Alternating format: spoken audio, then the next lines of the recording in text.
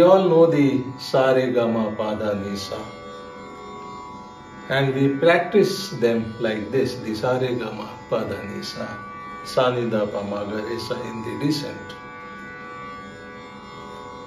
But then we always have a doubt whether the sur which we are playing, the re and the ga and the ma and the pa, are they really in tune? The best way to know whether you are in sur is to understand the samvaad and the harmonies between the pairs of swar. And these harmonies are presented within the saptak in different pairs. And these are sa pa, sa ma, sa ga, sa re, and so instead of practicing the sa re ga ma pa dha ni sa in a straight line, we can practice the pairs.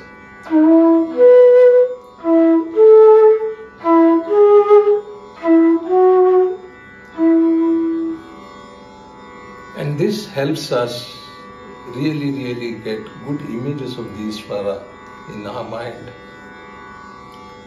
So the exercise is very simple. Just play this.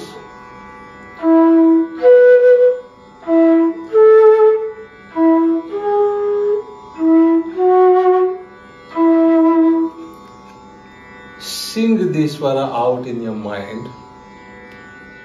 While you are playing, before you play, sing them out aloud if you want. Sa pa, sa ma, sa ga, sa re, sa, and then play it on your flute.